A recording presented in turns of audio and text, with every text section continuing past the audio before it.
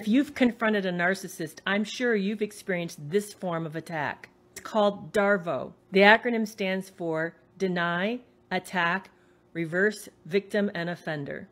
Here's how it works. You bring up a wrongdoing. They first deny that it ever happened. I don't know what you're talking about. That never happened. It didn't happen like that.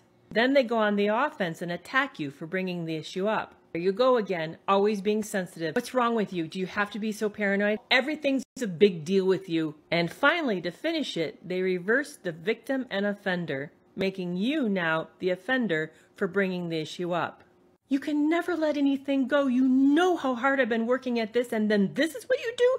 You know that's going to set me right back again. Have you experienced this? Would you like to know the best way to respond? Drop me a comment and let me know.